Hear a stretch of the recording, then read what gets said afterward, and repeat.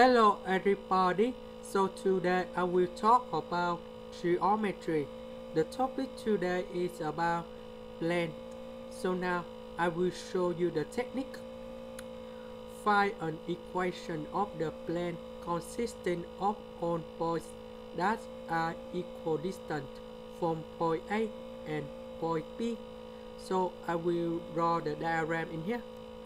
So we have A and we have B,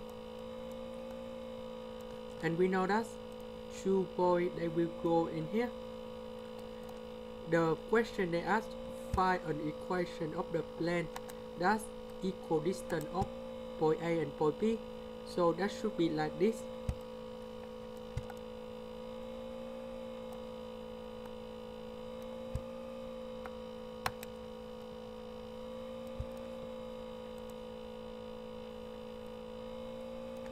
So equidistant, and this should be about the midpoint in here. So because B behind the plane, so we just draw like this. And this is about point C. And we know that the distance should be have the same. So this is the plane we need to find. So the best way we need to do that should be about, we need to find the midpoint. So the midpoint of C, that should be about A.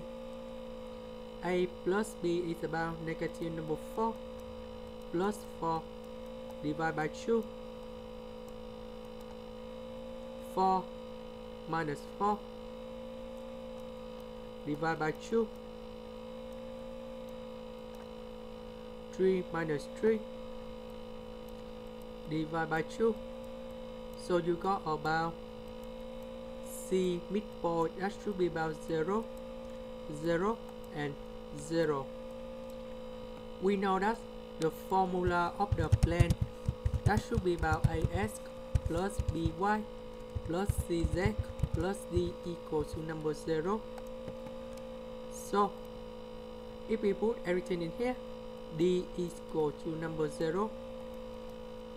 Now we need to find capital A, B and C. So we need to find vector AP.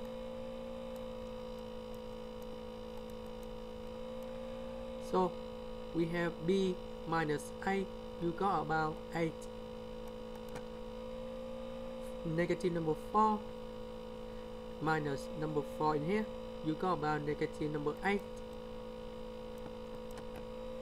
Negative number 3 minus number 3, you got about negative number 6. So we put A, B, C, that should be about AX minus AY minus 6Z equals to number 0. We simplify, we divide both sides with number 2. We got about 4x minus 4y minus 3z equals to number 0.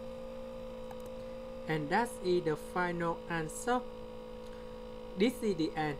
Thank you for watching.